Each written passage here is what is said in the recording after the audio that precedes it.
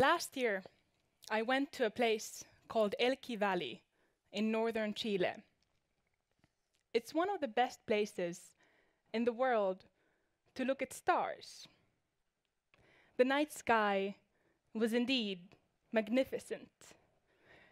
Or so I was told. I could only see 20 stars. You see, I'm night blind. My eyes don't adjust to darkness. It had always been this way, so I'd never been too worried. It was only in university when a new friend spoke up. Milla, this is not normal. You should see a doctor.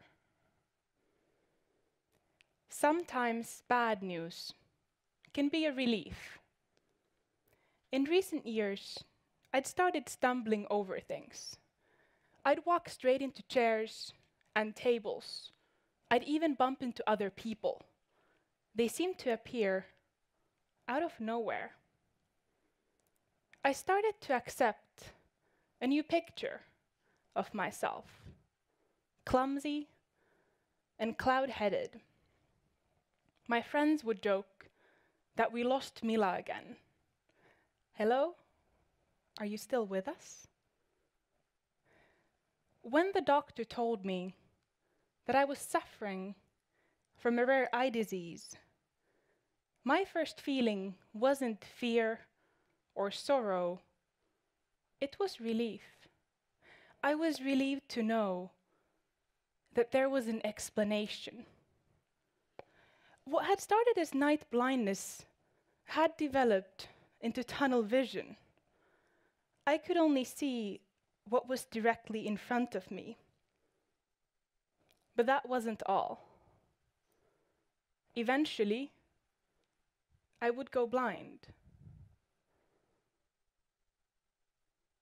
I was 21, and all my plans went down. This new Milla and her possible future, I did not know. Getting the diagnosis felt unfair. It wasn't what I had planned for.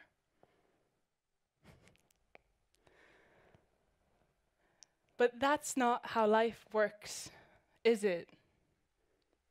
You don't get to plan these things, but you do need to learn to live with them. Even today, it's a constant struggle. Turns out, losing your sight sucks. Who would have thought? Yeah.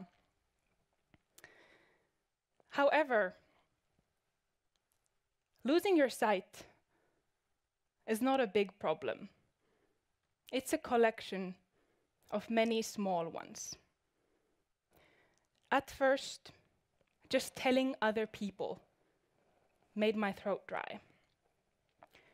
Every time, it was like a punch in the face. Now, it's just a piece of information. Hi, I'm Milla, and I have tunnel vision. One of the hardest things has been learning to use the white cane. For the first 2 years, I refused to touch it. I hated how it made me seem more blind than I was. But there was something I hated even more, and that was crashing into other people and not getting the chance to explain. So I started practicing abroad, where nobody knew me. It felt safer. Slowly, I learned to love the freedom that the stick gave me. No longer was walking on a busy street like a scene from a horror movie. Every story has a silver lining. This one too. I'm losing my sight, but it's okay. Life doesn't end there.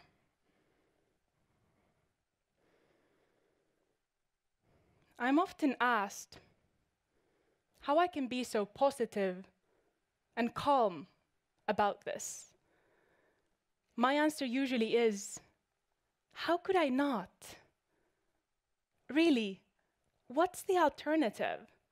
Sit on the couch and live a useless life? I've come to realize that my illness doesn't define me. I may not see the stars, but I can travel to them. And that's exactly what I did last year when I backpacked 4 months through South America. In the end, which one is the worse disability? Suffering from an unfortunate condition, or choosing not to live your life? If you think something will cripple you, it will. Thank you.